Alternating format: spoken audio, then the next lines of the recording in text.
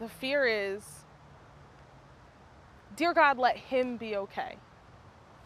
It's let my child be okay after all is said and done. A mother speaking out for the first time since this frantic 911 call. Henry!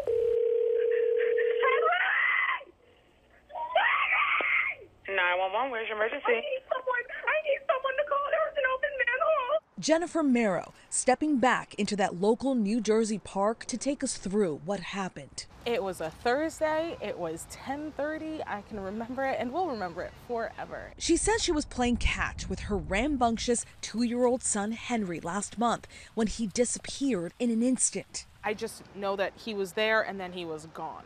There's an open manhole. I'm in Union, New Jersey. Henry! Ma'am, give me an address. Ma'am, what's going on? My son fell in an open manhole. Her son falling into 2 feet of moving water below. When I couldn't see his face anymore, I got in and crawled down the pipe till I couldn't see, but then his head went under and I couldn't see him.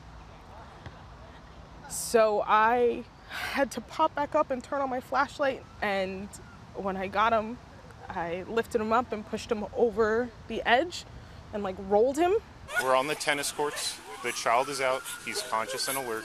Those moments after captured on this body camera video by New Jersey fire units arriving on the scene. She jumped in to get him. There was no other option. There was no other choice. There was no waiting. I think any mother wouldn't have waited.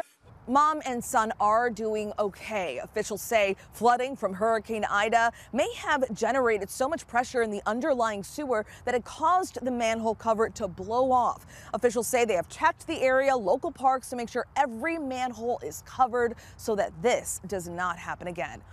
In Union, New Jersey, Stephanie Ramos, ABC News.